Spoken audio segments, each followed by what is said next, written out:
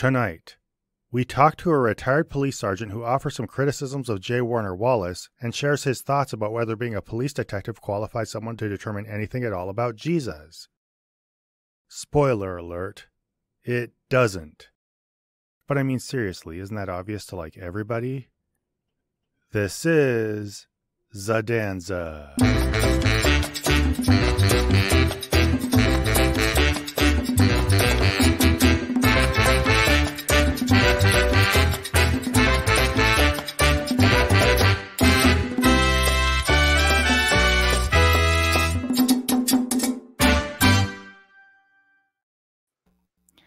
Hello, everybody, and welcome to Zadanza. I am the Zod in Zadanza. The Dan is somewhere else. Today, we are joined, other side, by a guest named Sergeant Skeptic. He is coming here to, number one, I want to give him a little exposure because he has a really cool YouTube channel. We'll talk about all that. So he's here to just chat with us a little bit. Talk about what he does and what he's all about on YouTube. And of course, we're going to spill a little bit of the tea about J Warner Wallace, which, as a lot of you know, I've gotten in a little bit of a kerfuffle with him about his routine and his experience. Sergeant Skeptic is, I understand, a retired police sergeant and has had some things to say about that as well. So we're going to let him draw from his police experience, bestow his rich fount of knowledge on us, and talk about both from a police officer's perspective, but also just a general New Testament perspective, what he thinks about the whole thing. So welcome, Sergeant Skeptic. Well, thank you. I hope I live up to that introduction. You know, I've been looking forward to having you here for a while because, you know, I think we have different areas that we like to emphasize on all this, but I was really, really curious when you messaged me and I learned that an actual former police officer has things to say about this whole thing. And so I was looking forward to the chance of having you on. Dan being on vacation now kind of gave us that opportunity. So, okay. Thank you. Yeah. So first off, you have a YouTube channel, right? You want to tell us a little bit about that and what got you started on that? Yeah, sure. So I have a YouTube channel. I've only been doing YouTube about 6 to 9 months. It's Sergeant Skeptic, which I personally believe is kind of corny, but it's what I could come up with and, you know, it's sort of related. I went through the police academy in Southern California in 1985, and I retired after 30 years in law enforcement in 2015 at the rank of sergeant. And, you know, I started this YouTube channel because I had a few things to say about the claims of Christianity and claims of the New Testament and whether those were true or not. And I kind of did model this YouTube channel, you know, using my law enforcement background, but mostly in a way to kind of refute the claims of J Warner Wallace, who was one of the very first Christian apologists that I started to study and read. I read his book as one of the very first things I did in my own, you know, kind of, I can't use the word deconversion from Christianity because I grew up in a non-religious home, got into Christianity through marriage and family and children. And, but it was always very skeptical. So, but when you know, kids grew up, moved out of the house, I retired, I had a lot more time on my hands. And I really kind of wanted to know, hey, is this faith that I've been going to church through and hanging around Christian people, is it true? Is the resurrection really true? Are the claims of Christianity true? And I did get very interested in that. I'm still interested in that. And I find the whole thing actually quite fascinating. But my YouTube channel is kind of, I don't overdo the law enforcement. I really want to talk about the New Testament, the Old Testament, the Bible, the claims of Christianity. That's what I really want to talk about. But I do mention my law enforcement career. And then I get a little bit heavier into it when I'm criticizing J Warner Wallace, which if you go to my channel, and I really hope you do, you'll see a lot of his pictures in my thumbnail, and it kind of became a sort of a natural point for me to start. I kind of, I don't want to be too thrown around pejoratives too much, but I kind of look at him a little bit as a useful idiot for kind of structuring my own thoughts and arguments. And it's not so much about criticizing him, it's about structuring my own stuff. And he just makes that really kind of easy to do, in my opinion.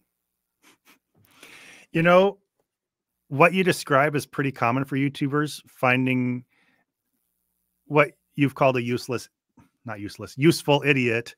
Uh, you know, part of what we're doing is helping people understand the claims of Christianity and stuff we grew up or, you know, spent some time immersed in. And so having an actual Christian to bounce that off of, I think that really helps do that and helps us. It gives us a starting point, and then it helps us do more than just talk about Christianity in the abstract. So I think that's a pretty good approach. One thing I'll say, just right off the bat, your channel's still pretty small. I think a few. How many subscribers do you have at this point? I think I might be. You know, I'm not a real. It's kind of funny. Law enforcement have statistics all the time. You know, how many arrests you've made, how many citations. I don't really pay much attention to that, but I do think I might be closing in on 500 or right around 500 subscribers, which, you know, I was going for quite a long time with without any subscribers, you know, so I feel really, you know, like, wow, this is going great, you know. So, but yeah, when I look at, you know, like Trent Horn, I look at his podcast. Sometimes he's a Catholic apologist. You know, he posts a video and in an hour he's got, you know, 20,000 views. So you know, I don't know that that's ever going to happen, but I feel pretty good that, you know, I post a video and within 2 or 3 days, there's 300 views on that. Now that doesn't mean 300 people watch the whole thing, but at least 300 people, you know, were interested enough to hear what I have to say. So that's motivating to me. And, you know, I have a few things to say. And if somebody wants to listen to them, hey, I would love for you to visit my channel. Absolutely. Yeah, for sure. And I was at like a sub 100 to just over 100 for a long, long time. Like this stuff takes time. But one thing I'll say about your channel, and I want to make sure I say this to the audience, what you do, I feel, is a little similar to me, and that we both have somewhat instructional approaches. Is very straightforward, matter of fact, getting down to the point. And you're one of the few channels I've read the Bible all the way through. I've been in it constantly since childhood. You're one of the few people who picks things out of the Bible and explains something that I'd never really thought of before. And we'll probably get into a couple examples of that today. So if you want to understand the New Testament just a little bit better, or maybe other parts of the Bible, if you've ever gone into, you know, the Old Testament or anything, he would definitely one to look at, because there are a lot of little things that he says that just click in my head. I'm like, wow, the way John wrote that doesn't make sense if he was an eyewitness, or, you know, this kind of thing or that about the motivations of the disciples that apologists draw conclusions about. You find that one little thing and hit on it just right in a very precise way. So I think that's really good. That's one thing that stuck out, and I would encourage people to go check it out and subscribe if you like what you're seeing. Thank you. So you said, I think you gave us a sense of your religious background already. You got started a little later in life. Your story sounds remarkably like Wallace's, except a lot more realistic, to be frank. In terms of going there for family reasons later on in life, having this thirst to discover the truth.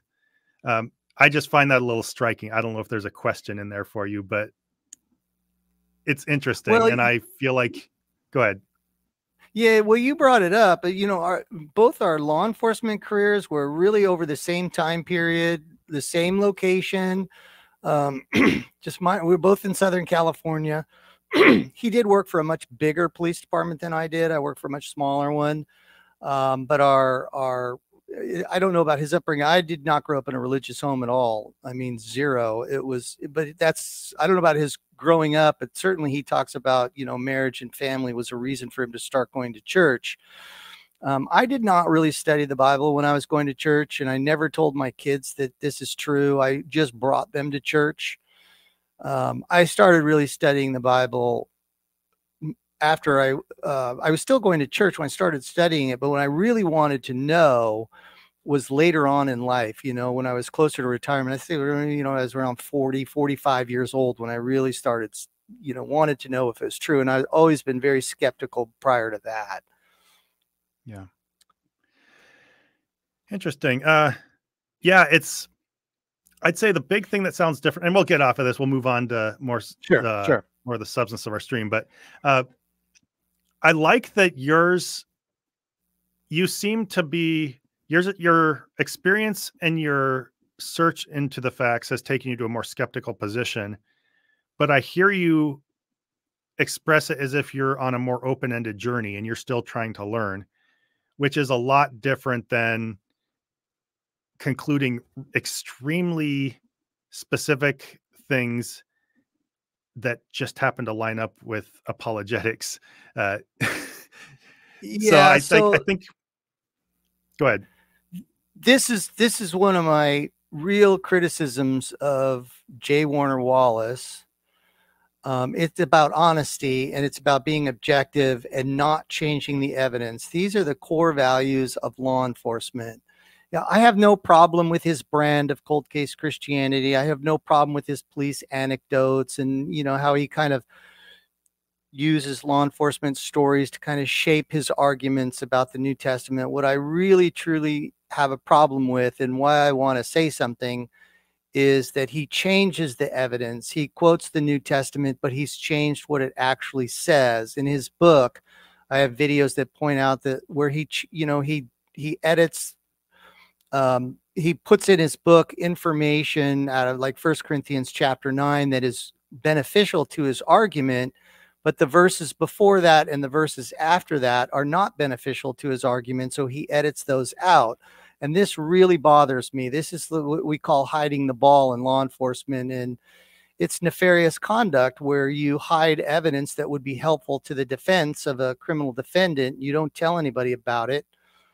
And then you only present the evidence that, you know, could potentially lead to a conviction. And goes against the absolute grain of the ethics of law enforcement, that we have to provide all of the evidence and objectively. And if we can't prove a suspect's guilty, well, then we don't have a case, and we have to live with that, whether we like it or not. And J Warner Wallace does not do that. He changes the evidence, ignores that which is against his case, and highlights the evidence in favor of his case. And all of my videos that have his picture on the thumbnail will demonstrate this in one way or another. He's so consistent at doing that there's a lot of examples. And so I have different examples in different videos. I don't need to use the same one over and over. Yeah.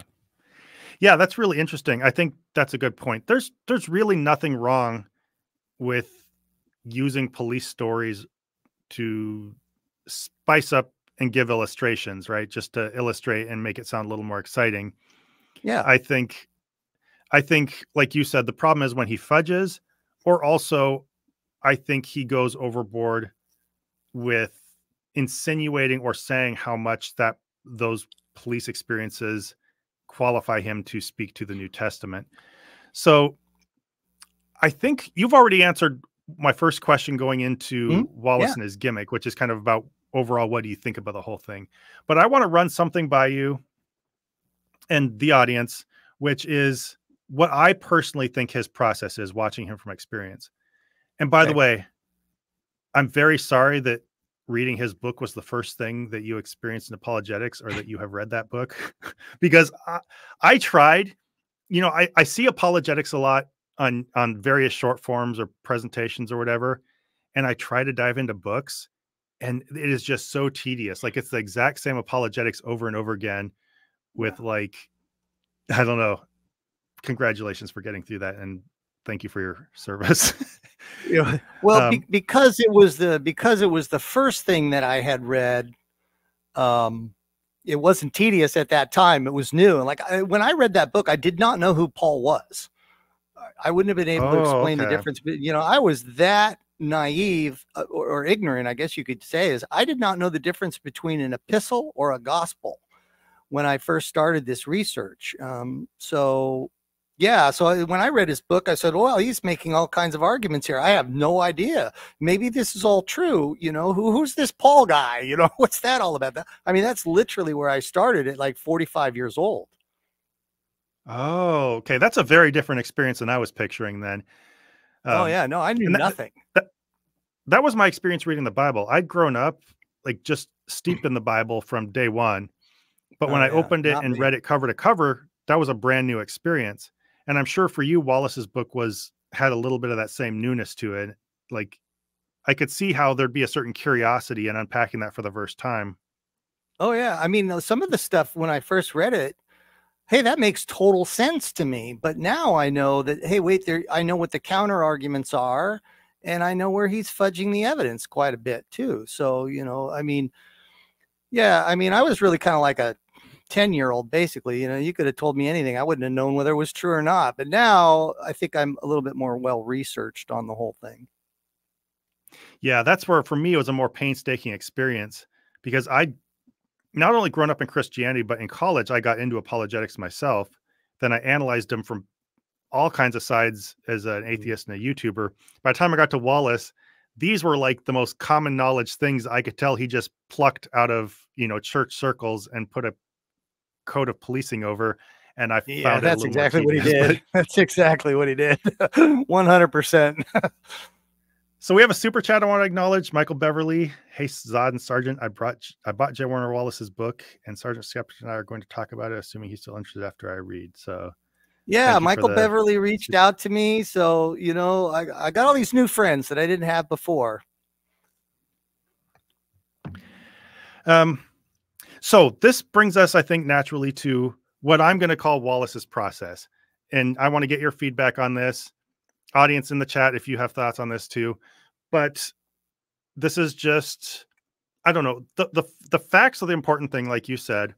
But I am really curious when I see him do his thing, what he's up to.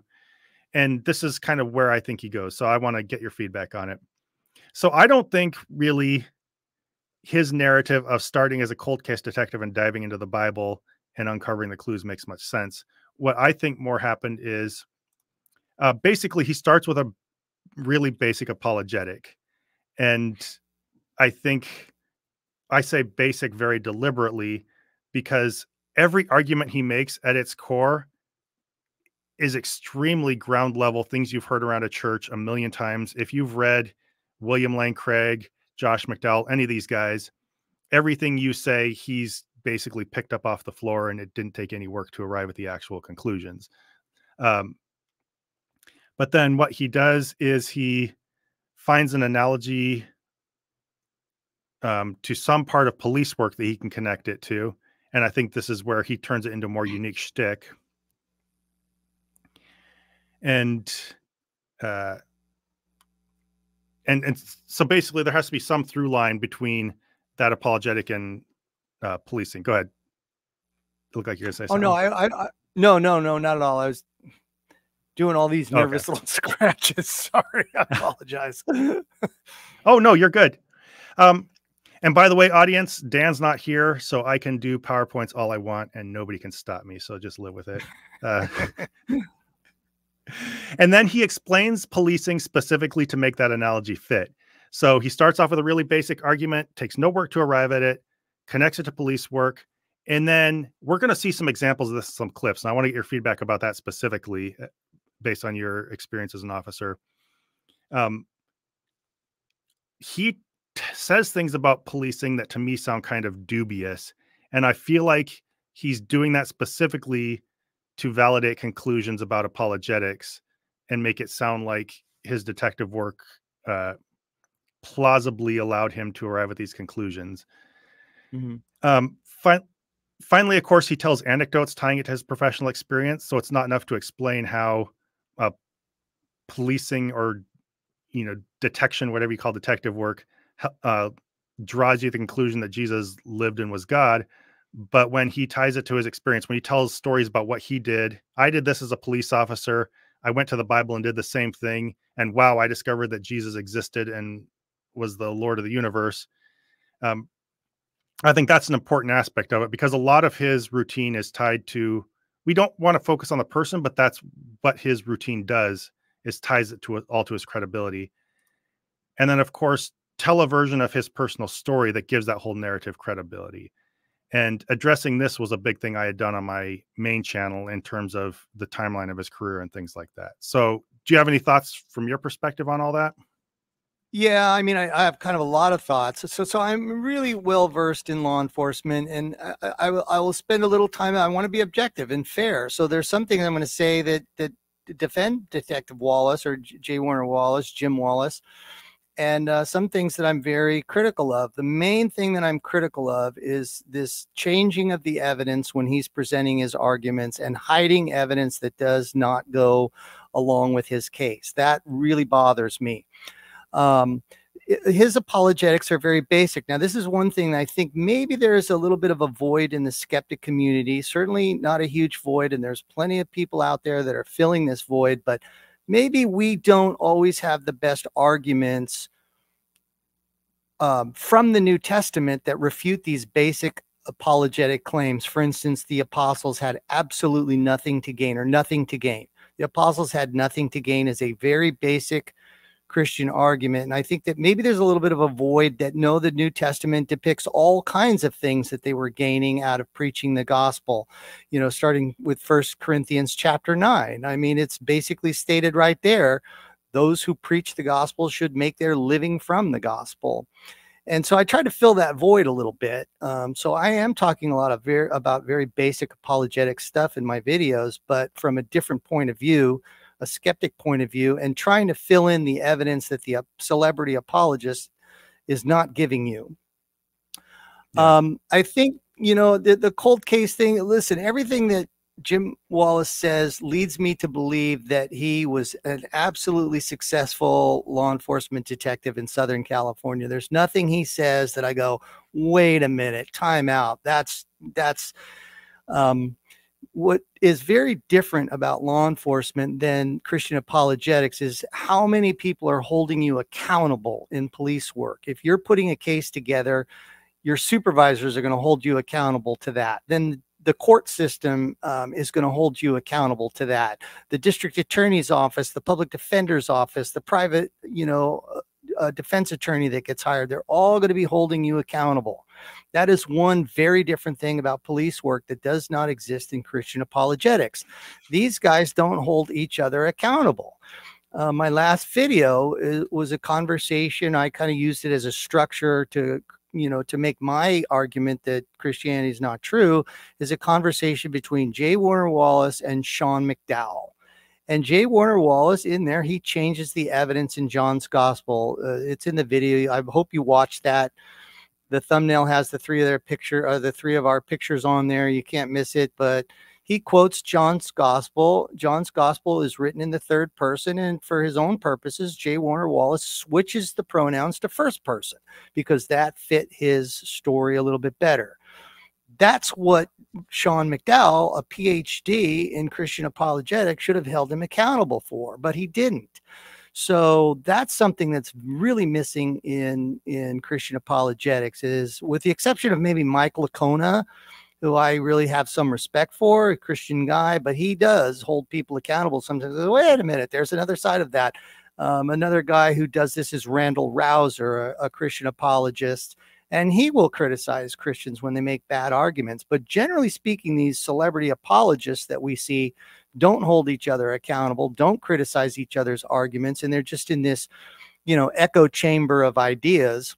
And that's very different than law enforcement. Everything you do gets scrutinized by the news media, the public, your supervisors, police managers, and the court system. So there's a lot of accountability. I hope I'm not rambling on, but that is a major difference in why he gets away with this. And you wouldn't get away with that in police work. You would get tripped up too many times, and it doesn't take too many times before the district attorney's office is making a phone call to the chief of police saying, hey, you got problems, man, and you're going to need to straighten those problems out. That happens pretty quickly if there's trouble like that. It doesn't happen at all in Christian apologetics. I 100% agree with you. And one thing I want to be clear about, I don't mean to insinuate ever that he was a bad police officer. I think I have some thoughts about what exactly his role is, whether he was as deeply involved in cases, how deeply Mhm. involved he was in case. But I don't really care about all that stuff. I'm willing to say, fine, he was a great police officer, but I think when he brings it over to apologetics, I don't think he represents it in the most accurate way. I don't think that's a reflection of his ability. I think it's more of a reflection of what he's trying to do as an apologist. And I 100% agree. Nobody's holding apologists accountable. There are some people who will sift over fine details, but nobody's going to call anybody out for blatant dishonesty, which I think they have to see. The other aspect to it is the audience does not hold anybody accountable, um, because I think the audience is in a cooperative relationship with the apologist where they kind of want to be fooled and they're looking to see the best in what the apologist says. And so I think there's just this huge accountability void, and nobody's going to point and say, look what this guy's doing. Even the general public, the larger secular public, when they see us atheists or skeptics of any kind calling out apologetics, they're like, what's the point? Why do you be picking on these guys at church? Mhm. They think we're just being petty. So yeah. Real quick, Well, I think that Andrew Sword, sorry, I just want to acknowledge super chats. Zod pulling out the hottest PowerPoints like he's the pre-run of atheism, whatever that means. But yeah, pre-run, I have go to ahead. Google that. Yeah, so on accountability, that's what we do. That's the skeptic community. We're the ones that are filling that void, but Christians are not holding each other accountable, which is another problem in law enforcement. Law enforcement officers are expected to hold each other accountable. That is the rules. Now, I'm not saying that happens all the time, and certainly there's room for improvements, but that is an expectation that we hold each other accountable. And I do not see that happening with Christian apologetics. There's some rare thing about it, rare circumstances about it. Mike Licona and Randall Rouser being examples. I also noticed that J Warner Wallace, and I actually like this, and there's a reason I like it. His audience is getting younger and younger and younger. He's spending a lot of time in Christian high schools talking to them about apologetics. I actually like that. I think a lot of people are going, oh, he's trying to get these what's the word I'm looking for? My mind's gone blank. Try to make them, believers now. But I did teach high school students, ROP classes. We have that here. And I had a lot of experience teaching high school students. They will absolutely fact check you, everything you say, and they'll do it right there on the spot. And so, when he's talking to these high school students, I'm thinking, yeah, they can't fact check him right now because it's a Christian high school. But as soon as school's over, they're going to be on their phones. And I appreciate that because, then the people who are holding the apologists accountable, which is us, they have access to that information. And I think that's useful to get this conversation going. And yeah, let's bring young people into it. And, with the internet and social media, we have the ability to do that now where we didn't before. Yeah, and I think that's one of the biggest reasons why the church is bleeding numbers is any kid can quietly go start watching YouTube videos or just look up a claim they heard over the pulpit, and that makes all the difference in the world. And they do it. Shannon, I don't know if you're familiar. Shannon Q, friend of mine, says there's a difference in audience. I love atheists will turn on me with breakneck speed if I'm wrong or dishonest. And I think that's not always the case. Some people give you a little bit of room, but usually if you're wrong on something, and this is something, if you haven't discovered it yet, you will as your channel grows, they will eat you alive even if you just honestly get a detail wrong, they'll jump on it with varying levels of graciousness. But if you're openly dishonest, you're in the wrong audience, you're in the wrong market. Yeah. So I think there was some young woman that got caught kind of plagiarizing everything. We all kind of do, the skeptics sound a little bit the same too. I lost my train of thought. I do that all the time now. It's one of the habits of 61 years old, but accountability is an important thing. Oh, the comments, I've been held accountable in comments. I've definitely had comments. I appreciate that. You can't be a police officer if you've got thin skin or are worried about, what people might have to say about you. One of my other little careers that I had. I was a soccer referee for a long time, and you can't do that, you know, at the high school or college level if you're thin-skinned. So I don't mind people criticizing me. I kind of like that because sometimes they're absolutely correct, and I was wrong, and you know, that's how we learn and we get a little bit sharper and a little bit better. So atheists holding atheists accountable is an important part of the whole process. And we do have a comment saying depends on the audience members. I think that is 100% true. There are people who will camp behind somebody and stick with them, and it actually creates infighting. Yeah. But at least compared to the community I grew up in, there's a lot more calling people out. One thing I want to just really quickly touch on, and I want to make this fast. I don't want to make this the focus of the thing, but I uncovered some things about Wallace's career and about how he was not a cold case detective before he became a Christian, which is at least insinuated as part of his routine. You know, I was this hardened cold case detective. I had all this experience. I applied that to the Bible, and it led me to the conclusion that Jesus existed. I brought up the fact that according to the timeline of his career, as I was able to dig it up, he was not a cold case detective at that point. He might have worked some collateral cases, which he kind of went on this damage control tour, it looks like, after I brought that up. But you had some feedback on that. So some of it might have validated what I said, but you also had some points of clarity about where I was wrong. So I'd be interested if you shared that to the audience.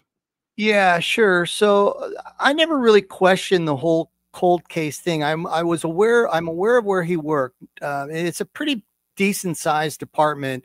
For them to have a detective that was solely assigned to investigating cold cases did seem reasonable to me. Like, they're big enough to do that. Certainly you would never see that at the department I worked. Well, we did have cold cases, but we just assigned them out to every detective. But I did watch your video on that, and I didn't necessarily agree with what you were saying. I know Southern California law enforcement, that's very possible. And at the agency he worked at, it's big enough to where, you know, they could justify a cold case homicide detective. So that did make sense to me. But apparently you were right, because he changed his story. So it's, no, I was not a cold case homicide. I was a detective who investigated some cold cases, you know, which absolutely makes sense. So I was a little bit surprised, you know, that they did it that way.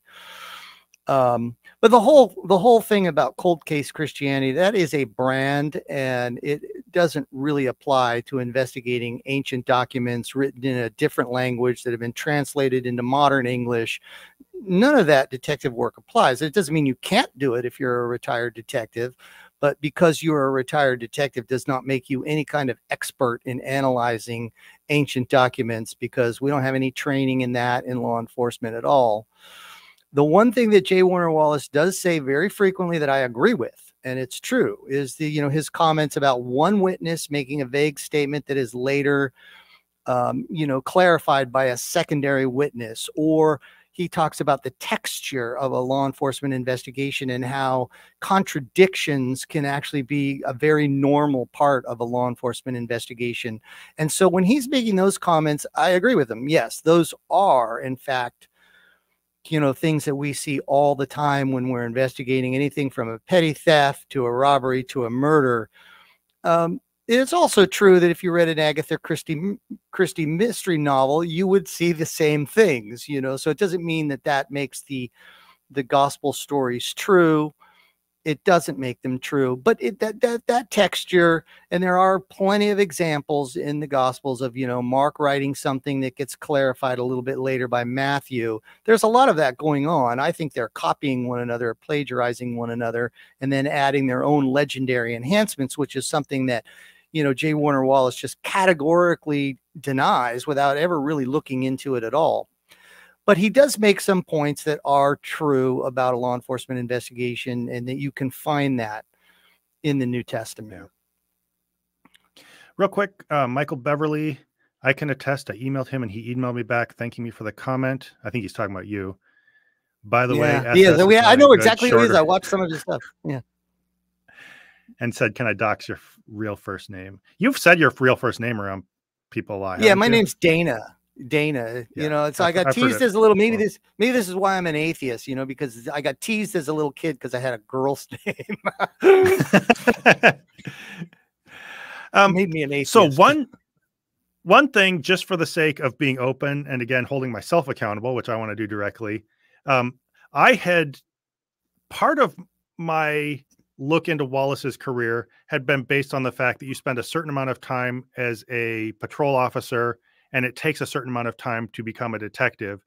That seemed to have been borne out by some of the information I'd found online, but based on your experience actually working in that same area, it doesn't work exactly like that. You want to share that with the audience real quick? Yeah, so I mean, I think this is kind of like East Coast law enforcement. We see these movies, you know, they get their detective shield, and it's this kind of promotionary thing. And Southern California is made up. There are some huge departments like the Los Angeles Police Department, the Los Angeles Sheriff's Department, where it's much more structured like that, where a detective is like a promotion. But we have tons of little police departments, municipal police departments, and that's where J Warner Wallace worked, and that's where I worked. And so when I became a detective, that was not a promotion at all. It was really just a lateral transfer from patrol to detective work. Nope, there is a pay raise incentive now, but not when I was doing it. And you were just a police officer doing a different job, you know, investigating cases after the fact instead of responding to emergencies as a patrol officer.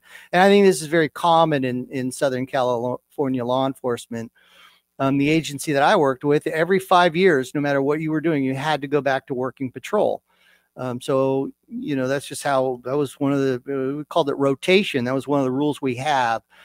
And right now with all the retirements, I mean, people are becoming detectives after 2 and 3 years very, very quickly, but probably J Warner Wallace, it does sound like he had a very robust career and did a lot of different things.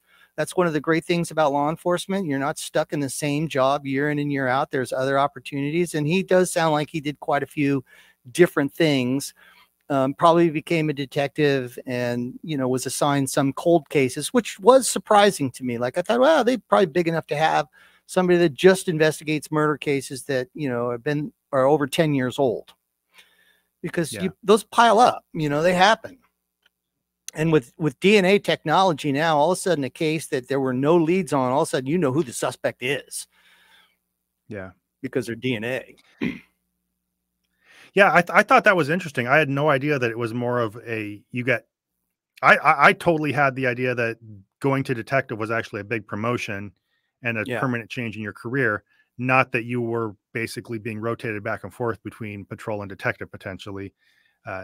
That's a fascinating idea to me, and I hadn't heard that before. Yes. So that's not everywhere. It's a big country and law enforcement has different structures, but where he and I worked, that structure is prevalent. Yeah.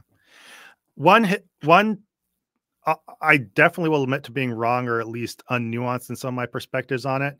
One hill I will die on until I hear otherwise is it definitely does not seem like he was working cold cases at the time that he said he was, but that's really not that relevant. Honestly, I had never started out to make that point. I stumbled onto it while I was working on my video and was just more of a curiosity than anything. Yeah. I would so like to ask him, you know, from like I was a supervisor, so I was kind of used to having somewhat confrontational conversations with officers. I'd like to ask him, listen, did you tell your kids Christianity was true? And was that part of the motivating factor for a bias that you might have? You know, if you tell your kids it's true, you're bringing them to church and you're saying, hey, Jesus is your savior, because you don't want them to have sex when they become teenagers or some crap like that. You know, I really wonder what his answers would be to really direct questions like that. But he's a believer. You know, I don't doubt his belief. You know, he's a believer and he has these arguments. I just think his arguments are actually quite bad and even intellectually dishonest for sure. Yeah. I like to point that out in my videos too. So if you want some specifics, you know, hit my YouTube channel. For sure. And by the way, I think I saw people mentioning things about putting links in the chat, and I don't have any mods because I'm just behind the times on that so far. But the link to his channel is in the description. I would definitely encourage you to go check it out. Peruse his videos. If you like what you see, subscribe, and I think you'll find him a good resource. So I would like to show you a few videos, and I think you have one to show as well. I just have a couple minutes clips. These are, the first one is him, just this barrage of him talking about police things that I thought were funny, and I wanted to get your perspective on. Okay. So we'll throw that on, and I'll just pause and ask you questions as we go through it.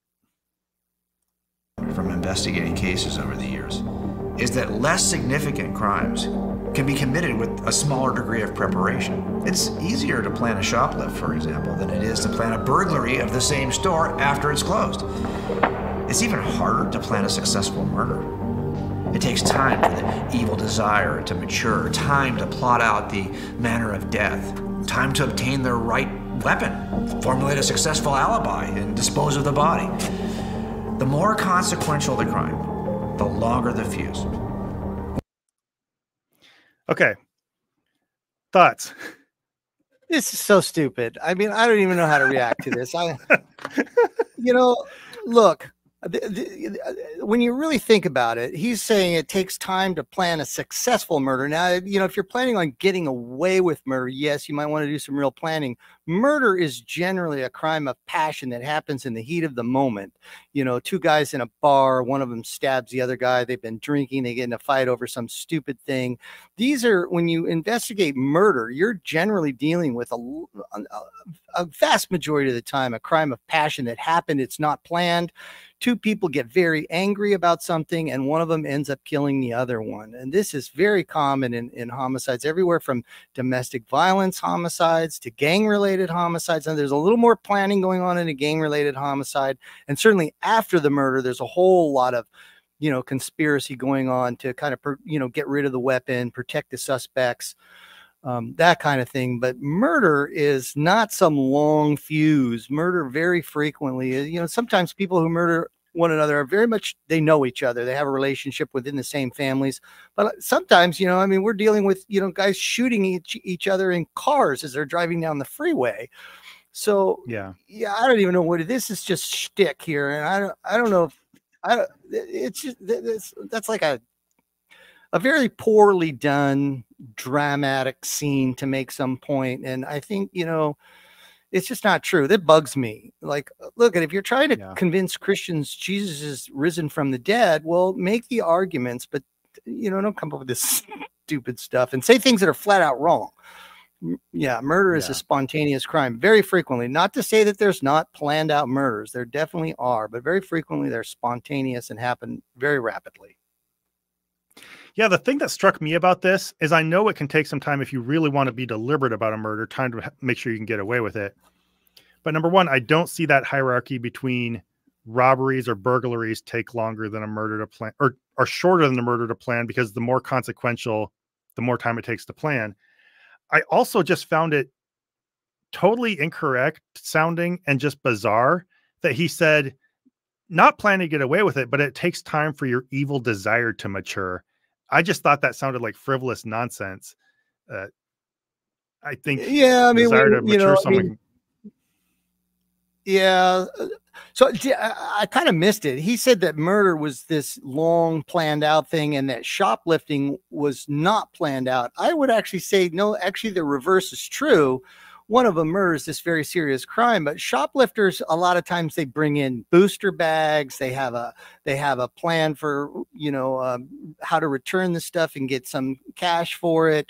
They actually do quite a bit of planning. And now there's spontaneous shoplifters, you know, they're kleptomaniacs, but the ones that are shoplifting for profit, you look at what's going on in Los Angeles now, these are highly planned conspiracies where these large groups of people all hit a store at the same time. And that is a lot of planning. A lot of murders don't have any planning at all. The planning is somebody got mad at somebody and they had a gun or a knife on them and they stabbed or shot a person that they were mad at in the heat of passion. You know, so you know, shoplifting in a lot of times is more planning than a murder case. Yeah. This is an example of what I think he does, where he starts with an apologetic and then he twists his description of law enforcement to fit the apologetic. Because ultimately what he's going to go on and say here is that Jesus's appearance and what he did was obviously, it took a lot of time. It took a lot of planning. So we should expect there to be a big lead up to it and then a big fallout from it. And so I think he was starting with that illustration in mind. And he starts to, it sounds like, fudge little things about crimes in order to make that work.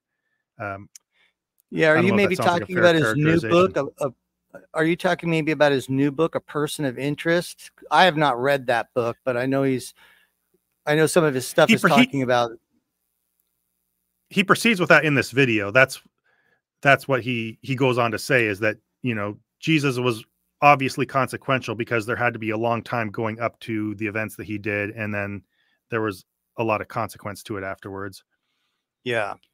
Well, this is kind of interesting to me because I do agree that Jesus probably, if you're talking about all of humanity, I think there's a very strong argument that Jesus of Nazareth has made a greater impact on the world than any other human being in existence, in a lot of ways. Now, that doesn't say that he's been beneficial to the world. You know, solving some of the medical problems that, you know, kill children are far more beneficial, or just seatbelts and airbags are more beneficial than anything Jesus had to say. But as far as an impact on culture, and everything, yeah, I think Jesus probably is the most impactful person in all of history. But he's also a person, and they don't like talking about this, who had a very failed prophecy of the end of times and coming of God's kingdom. I got a kind of a video in works about that right now, and how you can really make a case. Jesus very clearly got Paul and got Mark to believe, and Matthew, that this world is ending right now. I mean, it is over. The coming of God's kingdom is here. And then that starts getting toned down in Luke quite a bit. And you can look at the different scriptures and go, oh, this is exactly where Luke is toning this down. He does it at the ascension. There's a line in there where he wants to tone this down because it didn't happen yet. So these are things that, you know, I kind of feel like could be pointed out a little bit stronger when people are talking about the impact of Jesus. Well, what about the mistakes that Jesus makes? I get myself looking like a teetotaler because I have one video on my YouTube channel about the mistakes Jesus makes with alcohol. And I do very heavily hit my police experience on how many times I have seen tragedy because of people getting drunk. It's a lot of times. And, you know, so it's all about the wedding in Canaan. And it doesn't have a lot of views. So if any of your viewers would like to bump up those views, that helps my channel. But that is one time I definitely say, hey, my experience as a law enforcement officer, I got problems with Jesus' decisions at the wedding in Canaan. Yeah. One thing you're going to find as a YouTuber is you're going to put in a lot of work on a video that you're really proud of and nobody watches it.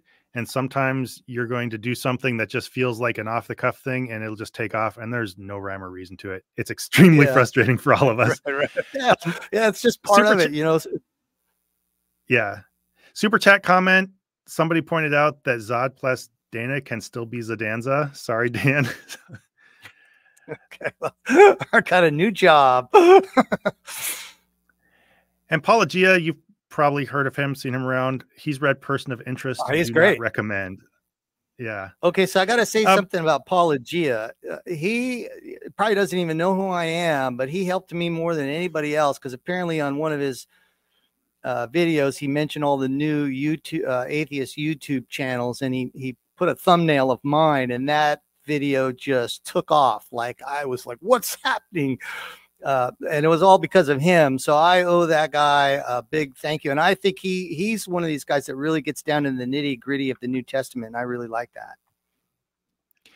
Paul does a lot of things that are extremely tedious to me. And that just makes me thankful that he's willing to do it. Cause that's an area I don't have expertise in and that I don't have the patience for. And he fleshes that out in a ton of he read, I'm forgetting the name now.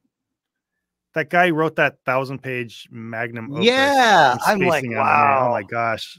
I've read some big books, but man, I like to read a lot, but 1,000 pages, man, I don't know. I couldn't stick with something that long. One thing I'll say real quick about Jesus and being consequential. I do think he was one of the most Gary Habermas. Thank you, YouTube punk. And Critical Snake. I think he was consequential in history. I don't necessarily think that reflects directly on him as a person or his accomplishments or what he said. I think that his personage, or I'm not even 100% a believer that he was historical. I'm not necessarily anywhere on the historical or mythical I don't pick one side or the other. I think it's kind of complicated and hard to suss out. But Yeah. I don't think that necessarily his being historically relevant or historically impactful was even a reflection on the person or character. Basically, he set a series of historical things into motion where a lot of other people made big impacts just kind of by an accident of history in large part. There was any other number of teachers at the time who their ideas could have been picked up and passed along by the right political people, and they would have been more consequential. That's my perspective on that anyway. Yeah, no, I think that makes perfect sense. You know, it could be Paul that is actually the guy who really made an impact of Christianity, or somebody that we don't even know, you know, about. But Jesus is just the guy who's getting credit for it. Yeah. All right, we'll proceed with this video here then and knock this out, though. When a high impact event occurs, like the disappearance of a woman, it inevitably leaves a mark. It takes a while for the fuse to burn, and the debris is difficult to miss. If someone killed Tammy, I expected the fuse to reveal more than who caused Tammy's disappearance. I expected the evidence in the fuse to explain why the killer chose that night in May of 2000. Why didn't he kill Tammy in January or June or September? Why 2000 instead of 1999? Was there a deadline unique to the killer?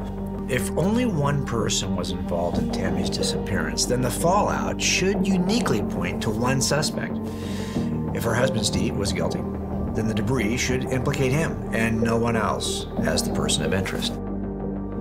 If Steve killed Tammy, virtually every aspect of his world could eventually have been impacted. His future romantic relationships, the way he parented his kids, the topics he discussed with friends, the kinds of movies he preferred, where he lived, how much alcohol he drank. Every aspect of Steve's life would tell us something about his involvement or lack of involvement. The fallout of Steve's life would help us to understand what happened and if Steve was involved in Tammy's disappearance. All right, so that's the end of that one.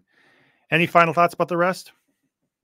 You know, that's just a bad movie. I don't even, yeah, it's bad. You know, he spends a lot of time talking about stuff like this. I really like, you know, he talks about how the apostles were these abused people, thrown in prison, beaten, eventually martyred for their faith. I like to talk about, you know, in Acts chapter 10, how Peter is befriending this, you know, Roman centurion Cornelius, a really respected and rich man who bows at Peter's feet. You know, there's these stories about, oh, the apostles actually had a great deal of power.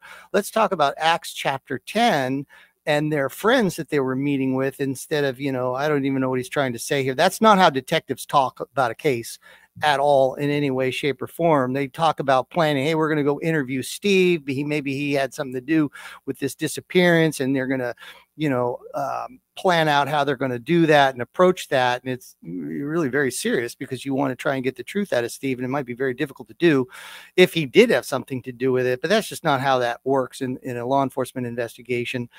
But all of this stuff about Wallace, he spends about half of his time talking about law enforcement anecdotes. I really like to bring up things about the New Testament in my videos. I do talk about my law enforcement career. I don't want to say I don't. But I really think it's really about the New Testament and what it says and why it's not true. And there's a lot of information there that I think proves that it's not true. Yeah, I think that is getting more down to the point. I found it. I find that he uses it kind of as a distraction, and he's kind of taking you off on this big tangent that both makes him sound credible and gets your head swimming with all these other ideas. And then before you know it, I think you're kind of associating what you feel like, especially if you're a lay member of his audience who is kind of wanting to coax him along, you kind of feel like there's more credibility or more was said by the time he switches over to the Bible. And then with minimal things being said about the actual topic, I don't know. I think the audience thinks he's done more than he has. Yeah, well, clearly he's using an argument from expertise. It'd be like me coming in there and going, hey, you know, the resurrection is a falsehood, and I'm a retired police sergeant, therefore the resurrection is a falsehood. He's just putting a lot more language to it. but that's generally his shtick. And I do somewhat respect people like Frank Turek. Okay, so now everybody's freaking out. But Frank Turek will get up there and take questions without any preparation. He will debate people. He does not hide behind his Christian audience. He will get out there, and he's done a lot of debates, and he'll mix it up with people who adamantly disagree with him. And I sort of like that. Wallace, for all his police anecdotes, a police officer's job is to go out there and confront the criminal element, which is dangerous and scary. And that's the job of a police officer. And he don't want to ever do that. He doesn't want to do debates. He doesn't take questions unless they're from, a Christian audience.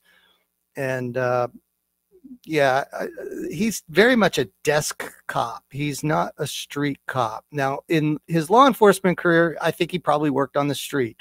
But his Christian apologetics career is analogous to some fat bureaucrat sitting behind a desk, writing his signature on forms that need to be approved. Yeah. Yeah. I'm not sure I share your respect for Frank Turek necessarily, but I get the I'm difference. sure people don't, but I like that he goes out there though. And listen, I don't want to overdo it because he doesn't tell the truth either. But if I had to go to war, I'd pick Frank Turek over J Warner Wallace. Yeah. Yeah. He has things built into his routine that's meant to put people on their, set people back against the ropes and kind of keep them on the defensive before they really get the chance to say the unexpected. But at least he's putting himself out there and talking to people. Wallace is probably the single most guarded apologist I've ever seen at work. And he massively robo-blocks people. Before anybody even knew who I was, he had blocked me on Twitter. He has no use for being called to task on anything. I had a couple other clips, but I think we're gonna skip those. They were about different types of evidence and his thoughts on how you vet an eyewitness and things like that. I think we that's all nonsense too, man. I mean, okay. Anyway, it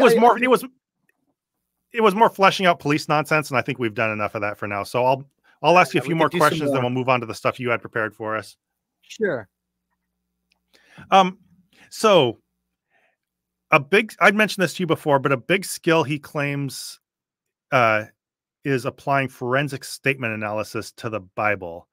First off, what in general are your thoughts about forensic statement analysis?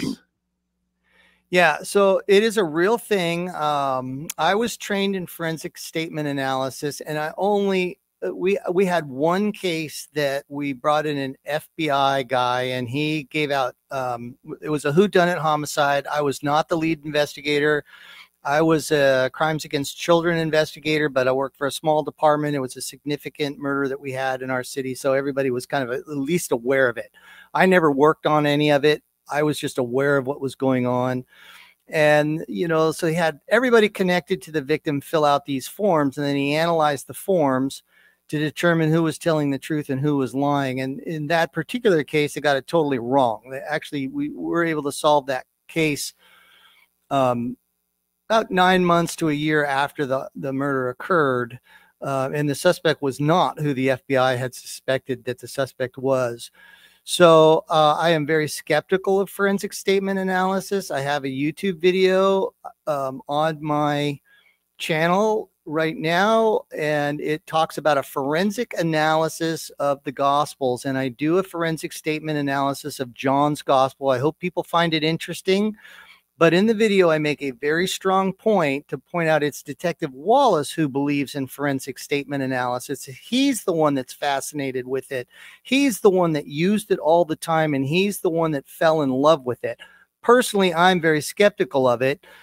But if you do a forensic statement analysis of John's Gospel, and I do this thing, you will find that whoever wrote this is not an eyewitness to any of this stuff that happened. And it also point out some dishonesty from Detective Wallace because he changes all the pronouns around, and it is kind of interesting. So if people want to check that out, but forensic statement analysis is mostly used by insurance companies who are trying to get out of a claim. So they will, you know, if somebody's home burned down, they'll have them write out what happened with their home burning down. And some expert will come in and tell the person, your home didn't burn down, you lit it on fire. We're going to deny your claim, you know, and it's all part of the negotiation process.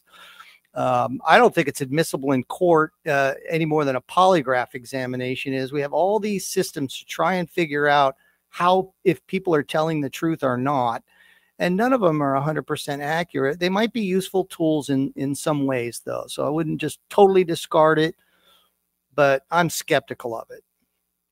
And we don't use it in municipal law enforcement. Most of what I've heard was range from skepticism to calling it a full-on pseudoscience. Depends, I think, a lot on what you want to do with it. And I think there's a little bit of wiggle room in what you call forensic statement analysis. Like, I think what you do, I would not personally consider that forensic statement analysis as much as just basically analyzing the text, like breaking down what was said. I think there's a fine line, and I don't even know if there's a really clear, definitive difference. But what you point out is just really clear contradictions or really clear clues indicating what the person was writing about, who was writing about it. I think there's a big difference between that and trying to get this big, huge narrative about the fact that somebody was full on lying or something from all these tiny little clues. I don't know. But that all said, what do you think of the idea of forensic statement analysis or any other form of detective work being applicable to analyzing ancient texts and determining things about the ancient world or Jesus? Is there like anything there at all? Yeah, I can't speak to people who are highly trained in analyzing ancient texts. I can only speak to law enforcement. We don't get any training in that at all. And, you know, we know how to read and write, and we have common sense and judgment. And, you know, so we can use those skills that everybody else has as well. But there's no argument from expertise because you were a law enforcement officer. Occasionally there might be something, though, and you know, Jesus's use of wine kind of, maybe I impacted that more than some people would based on my experiences. But an alcoholic or somebody who'd lost a family member to an alcohol related accident, they would have had the same viewpoint as mine.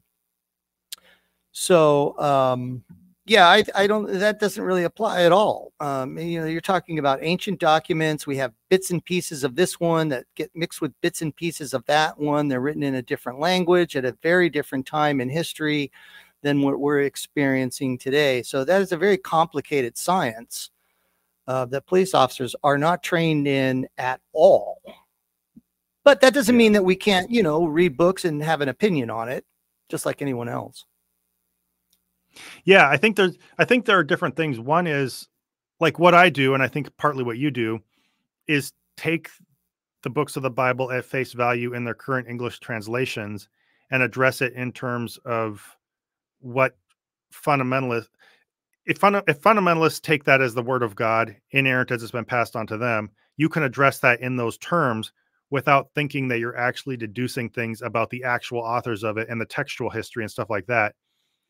And that's where I think Wallace is overstepping in thinking detective work has anything to do with actually concluding historical things from these documents that were all written by people in a completely different culture and completely different languages, trying to even arrive at conclusions about who wrote those using purely just detective work versus all the very deep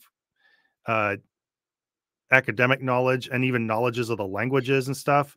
I find that a little bit absurd, or a lot absurd, actually. Yes. And, you know, I go back to this point. I don't mean to be too redundant, but detective work is about being honest and ethical and talking about all the evidence. And so Detective Wallace does not do that when he's talking about, you know, this common sort of rote Christian apologetics is the apostles had nothing to gain from any of this. And I'm like, well, have you read Acts chapter 5 and this famous, fascinating story of Ananias and Sapphira? Peter and John are having money laid at their feet. And then if you go look at the report from a different witness, how Wallace would call it in 1 Corinthians. So in Acts chapter 5, you have this wealthy community of landowners in the early Christian church. And when they sell off a parcel of land, they donate that money to the church, and the money does get redistributed to anybody that had a need. So it's kind of this kind of socialist society that they've created, but it's Peter and John who are, get the money. It's laid at their feet. And then in 1 Corinthians chapter 9, Paul is writing, those who preach the gospel have the Lord commands that they be allowed to make a living from the gospel. And those who serve at the altar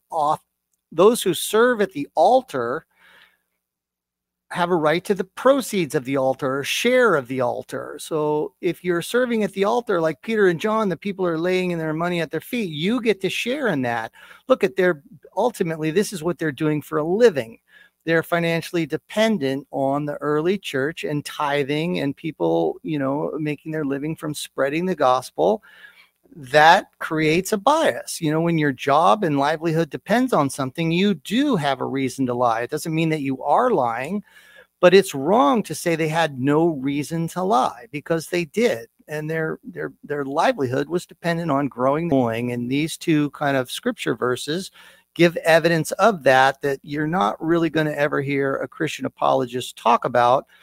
And when they get hit up with this, they've got a ready-made excuse. No, Ananias and Sapphira, that's about lying to the Holy Spirit, and I've got a whole lot to say about that too.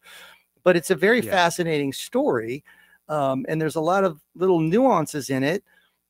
I do find that very interesting to talk about and read up on and studying. A lot of people think I'm out of my mind. Like, who would read the New Testament like this? I think it's cool, in that way. I find it interesting too. I think the big thing is when apologists are playing a different game than you are.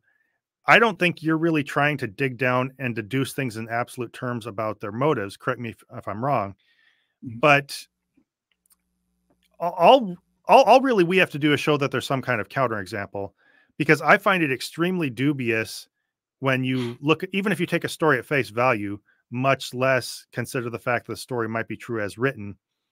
When you deduce that people, especially far removed from you in a different culture with different values and different ways of thinking, could not have done something because there'd be no motivation to do that.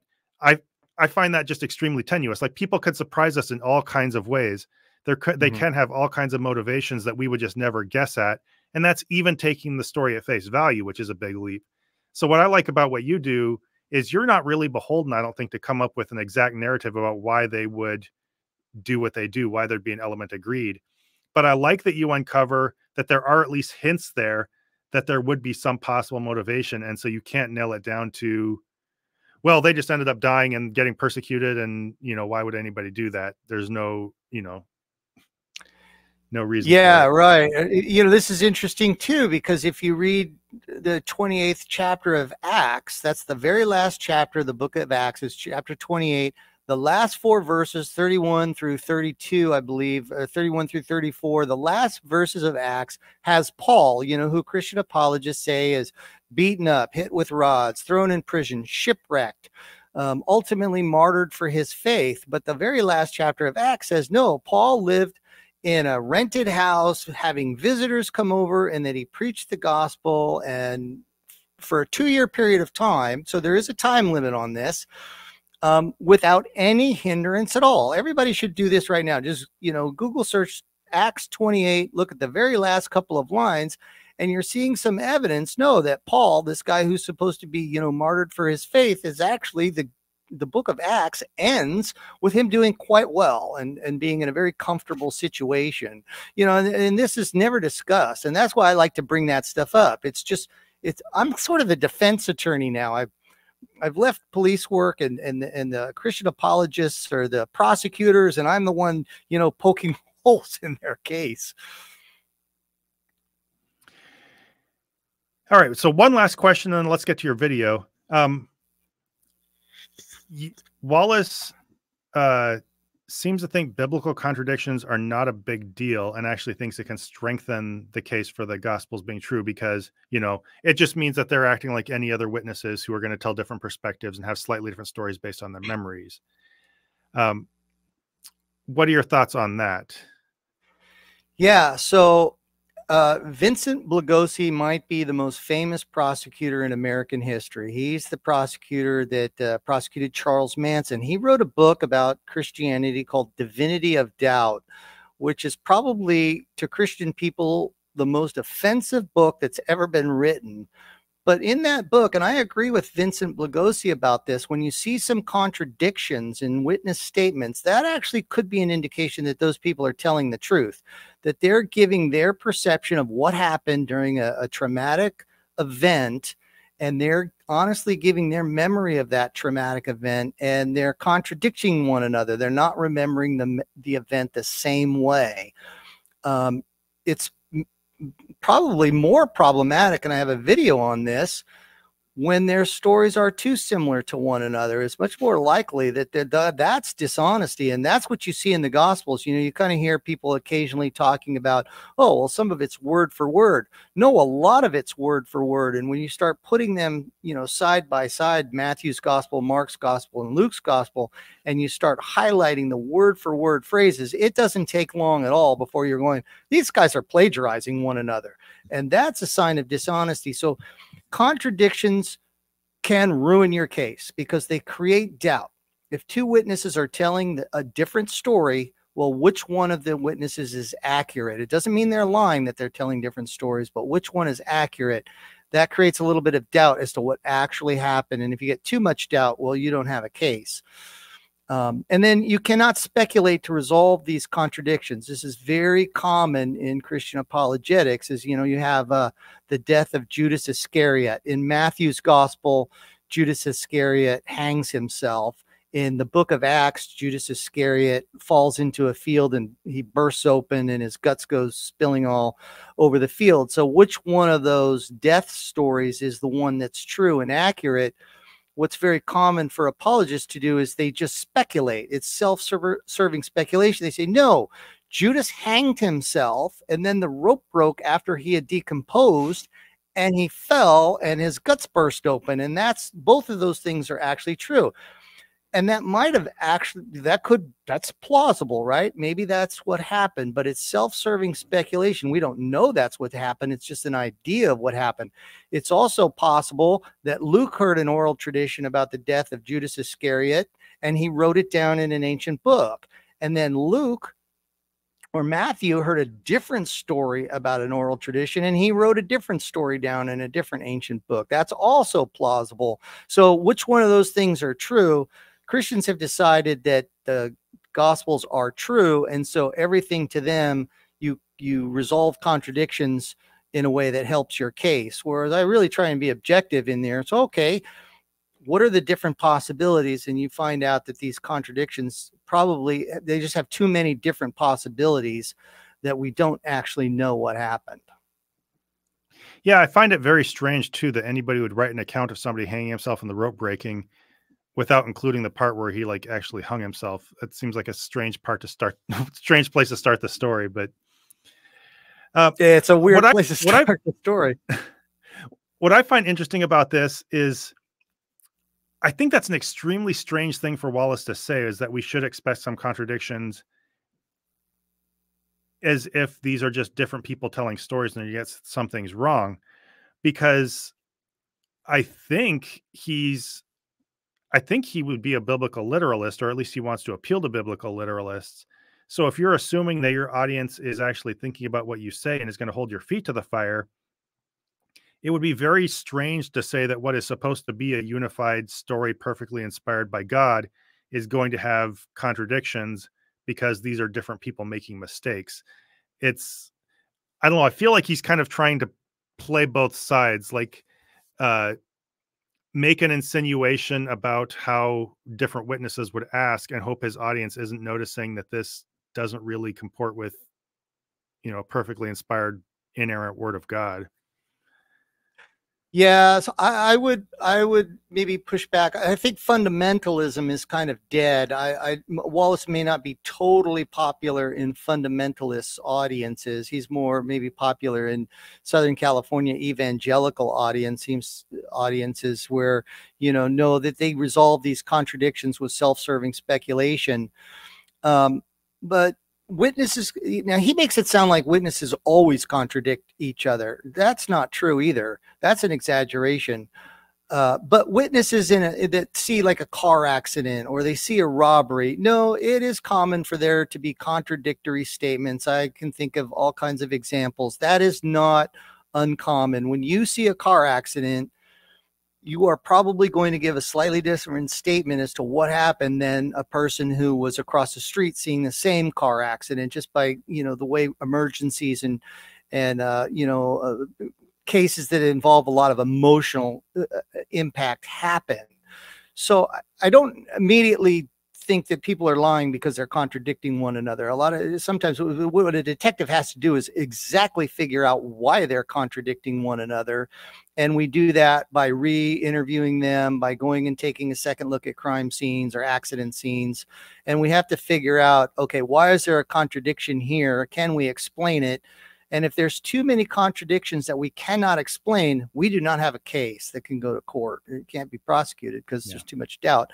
But I don't immediately think that contradictions mean people are lying or that something didn't happen, because I have seen that in law enforcement. Witnesses do contradict each other. That's common.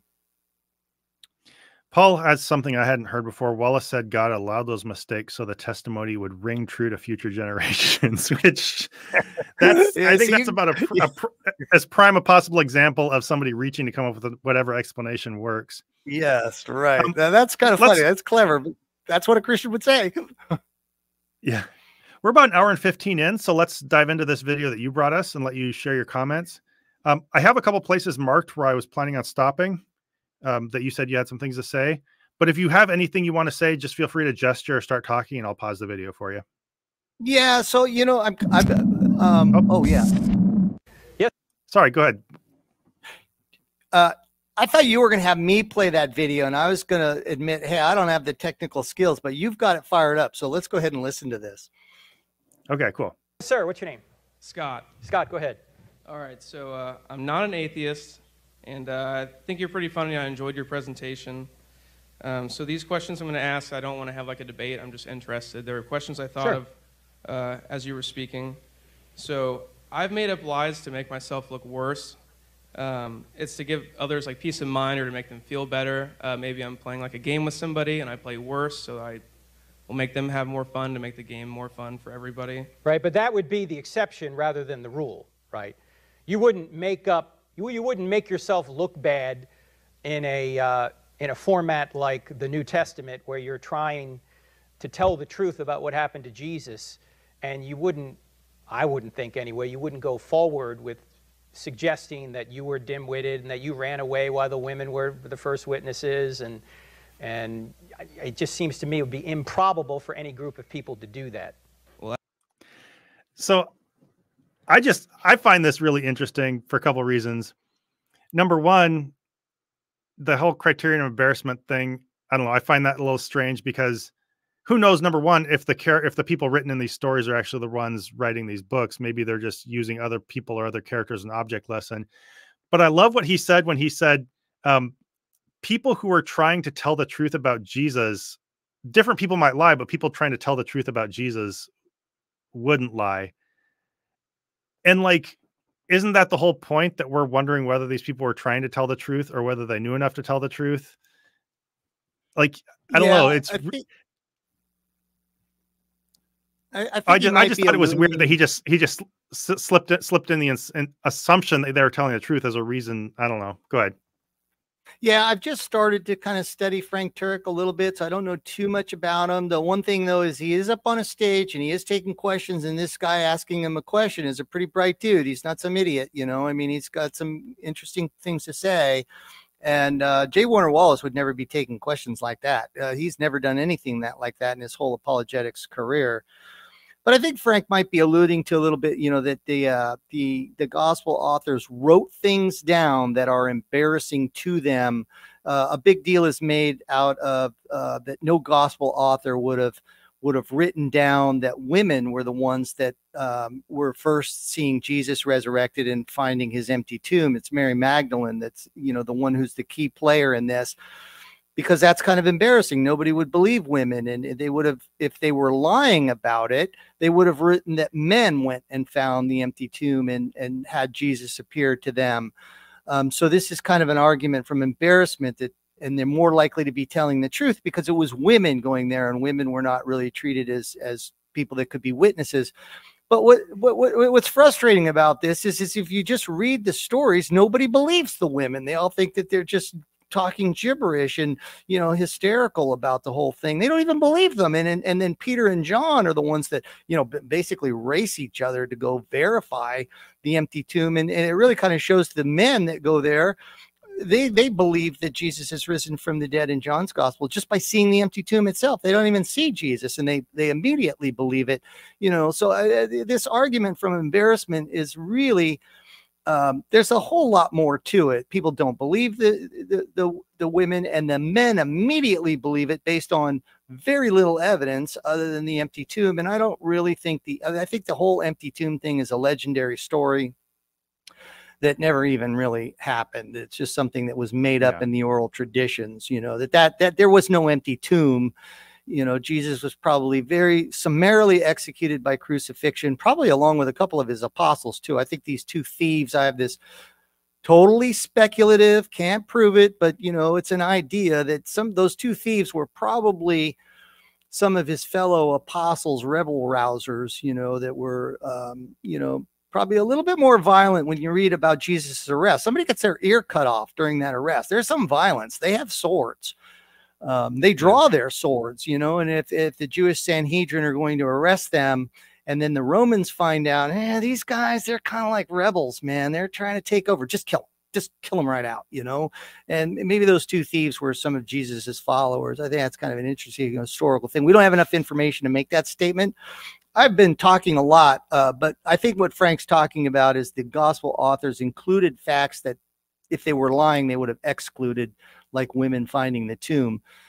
But he doesn't mention that nobody believes the women anyway. So, yeah. Well, hey, we're here to let you talk and, you know, give everyone a sample of what you do. So feel free to go at it. Yeah, I think they're legendary stories myself. Like, I think these were probably written after the fact by church fathers who probably weren't even the characters in the story, so it's all irrelevant anyway. But there are so many steps you have to take to get from what you see in the story to the fact that not only were those people writing about themselves, but they would never write the X, Y, and Z happen because it's embarrassing. You don't know any of that stuff. And to hang your belief in the supernatural on something that thin, you're obviously just working backwards. But that's so my next when you're part. okay, So sorry, go ahead. Oh, well, you're talking playing about these supernatural claims, you know. Frank Turek, I've noticed that he's got like a couple of kind of meme phrases that he rattles off very quickly, you know, very quickly. And I think so. I've come up with a couple of meme phrases too, and it talks to these legendary stories, but also, you know, Genesis is mistaken, Deuteronomy is barbaric.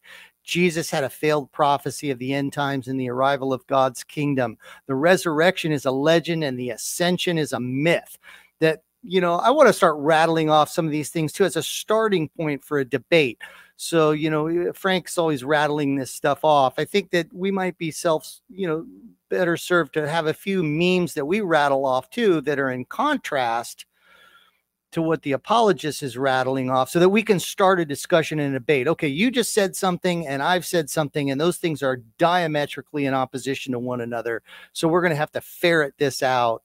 And all too often they rattle off their thing and everybody goes, oh, that sounds pretty good. And, you know, it's, you know, open wide and here comes the spoon and you just swallow it down without any real critical thought. Critical thought. So in a way, I think, you know, I'm trying to come up with some memes to rattle off to create a discussion where there is no discussion without that. I think the ascension is a myth, though.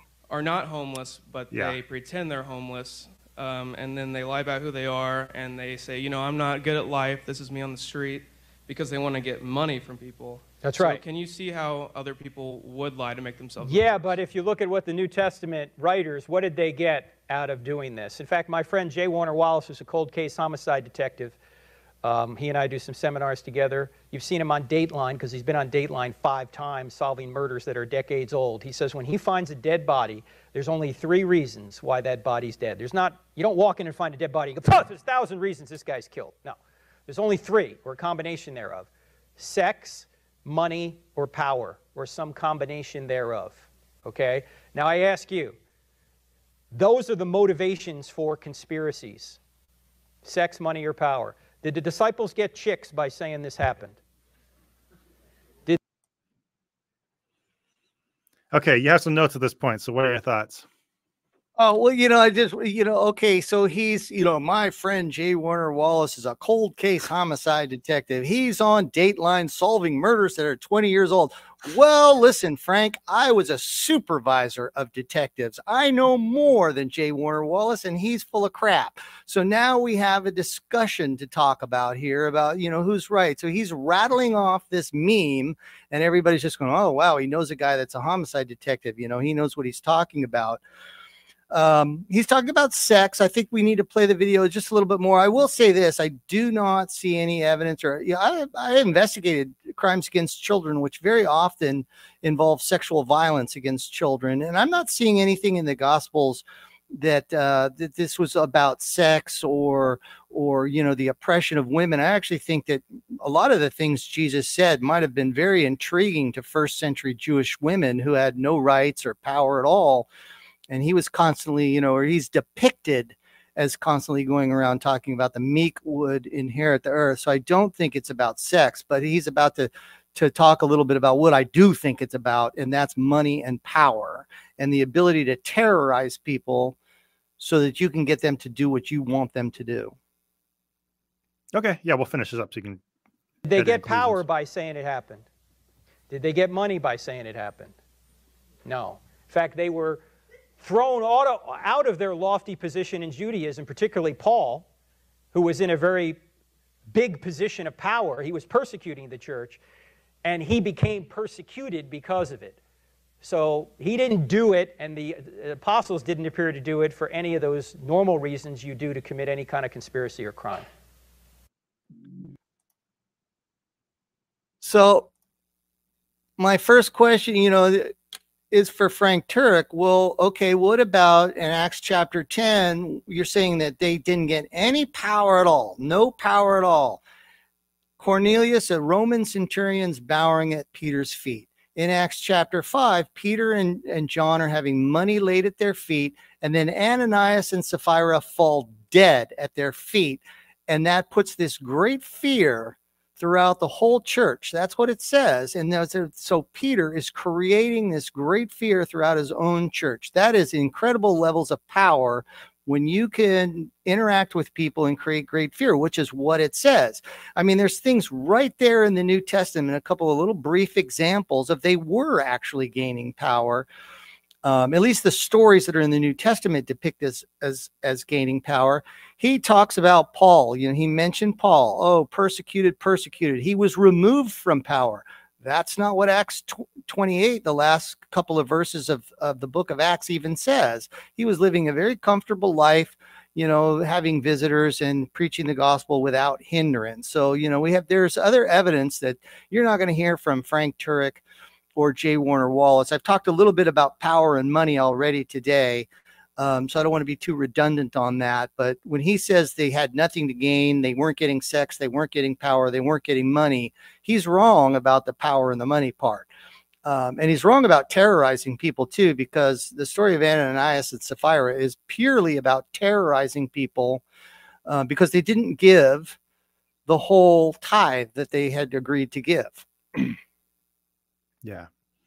Yeah, they can say that story was about lying, but it's an interesting coincidence that the lie happened to be around money and how much you give to the church.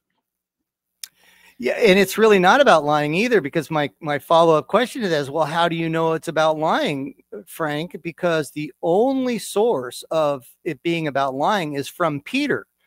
Ananias's his thoughts are not depicted in it at all, and it does look like Sapphira probably did lie to Peter, but Peter's the source of this lie. He's also the guy that's getting the money laid at his feet. So it's a little bit like, you know, he's got something to gain by making up this story. It's about lying. Yeah, there are just so many motivations that you could never know are at play here. And again, this is if you take the stories at face value, which I don't. There are so many reasons why the people could have behaved the way they did, even in the stories. There are so many more reasons why somebody could have come up with a story like that, or, you know, the roots behind that story could have had human motivations. And I just find it incredibly audacious to think that you could just narrow down, well, I'm so sure that nobody would behave like this, that the only explanation is that someone rose from the dead and was God. Like, that's crazy thinking. Yeah, that is crazy thinking. And I guess one of my things is though, when I hear these arguments and they leave out stuff that is actually in the New Testament, I want to bring that up. One of the things that you learn as a rookie police officer when you go to court and you're going to testify, whether it be on a traffic ticket that you wrote or a burglary case that you made an arrest in, a drunk driving case, you have to know your report inside and out. You cannot get confused on the stand or when you're talking. You have to be able to answer questions, and you have to be able to answer questions accurately. And if you don't answer them accurately, you are going to pay a very quick and mean public price in front of this courtroom full of people. You're going to look bad and you're going to be embarrassed. And I think all too often people haven't actually read these stories thoroughly enough to really be able to talk about them in great detail. And I think that's an important part of it.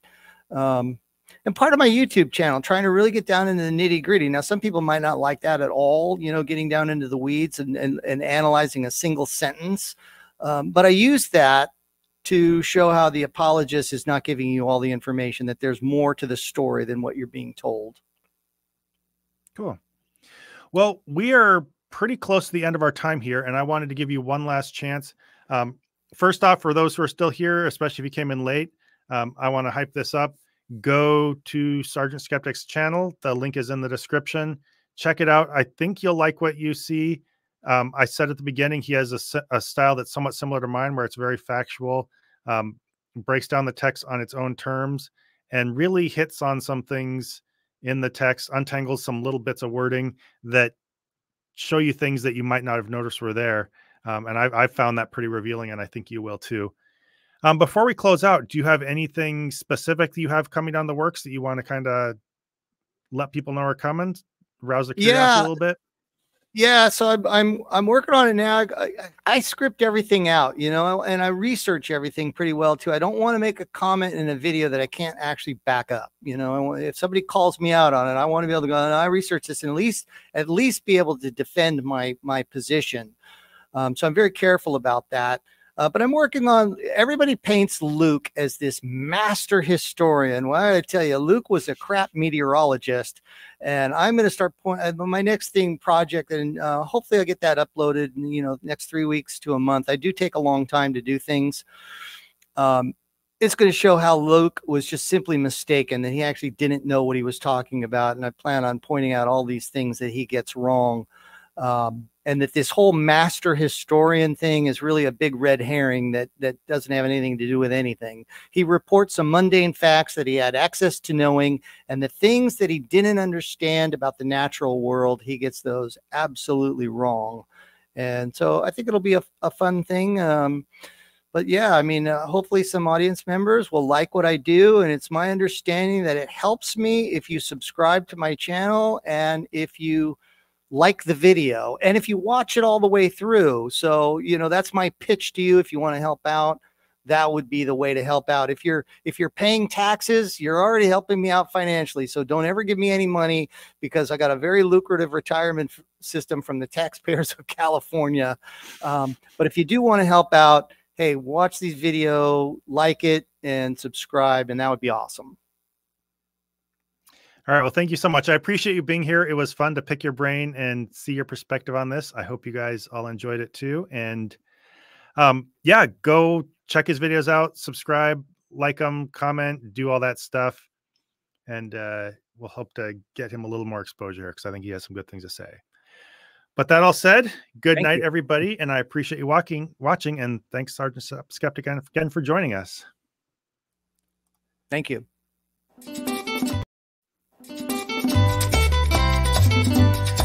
Voy a cantar esta canción con mucho cariño de mi corazón a la República Dominicana, la casa del merengue y la casa de la bachata.